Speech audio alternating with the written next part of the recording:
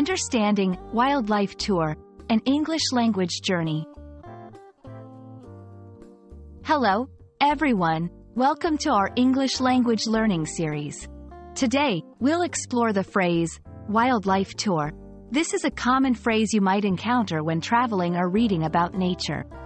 Let's dive in and understand what it means and how to use it in your conversations.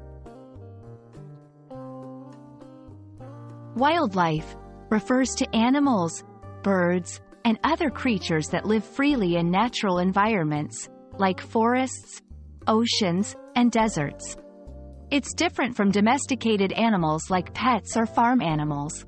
Tour is a journey or trip, typically for pleasure, exploration, or learning. So, a wildlife tour is a guided trip where you get to see and learn about animals in their natural habitats.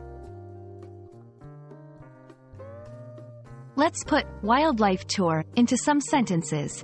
We went on a wildlife tour in the Amazon rainforest and saw amazing birds and monkeys. The national park offers various wildlife tours to observe different animal species. Remember to respect the animal's space and environment during a wildlife tour. Understanding the context where wildlife tour is used is crucial. It's often associated with travel and tourism, describing an activity you can do while visiting a place. Education and awareness, learning about wildlife conservation and the importance of protecting natural habitats. Adventure and exploration, experiencing the excitement of seeing wild animals up close. I hope this video has helped you understand the meaning of wildlife tour.